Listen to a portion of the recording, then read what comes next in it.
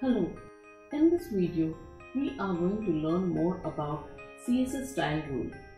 Each CSS Style Rule consists of a selector and a declaration block. The selector points to the HTML element you want to style. The declaration block contains one or more declarations separated by semicolon. Each declaration includes a CSS property name and a value separated by a colon. A CSS declaration always ends with a semicolon, and declaration blocks are surrounded by curly braces. For example, all P element will be center aligned with a red text color. As we know, the selector points to the HTML element you want to style. There are many different types of selectors.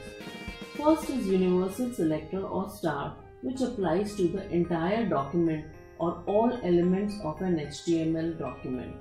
So in this document, since we have used a universal selector, the entire document would be center aligned with a red text color. Next is element selector. The element selector selects elements based on the standard HTML element name like P, H1, H6, etc. So in this example, since we have picked selector H1, this style rule will apply to all H1 elements in the HTML file.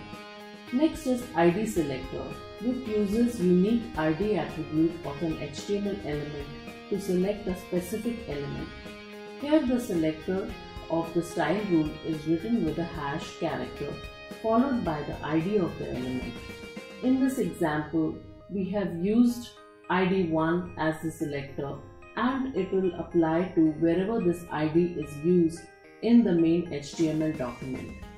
Next is the class selector, which selects elements with a specific class attribute. Here we write a period or a dot character followed by the name of the class. These selectors such as element, ID and class can be grouped or applied together as required. For example, if you have multiple elements where you want to apply the same style, you can just separate them by comma. You can also have multiple styles to apply on the same element. If you want to apply more than one class selector to given element, you can add the same in HTML file. In our next video, we are going to learn the various CSS properties that we are going to use to format the document.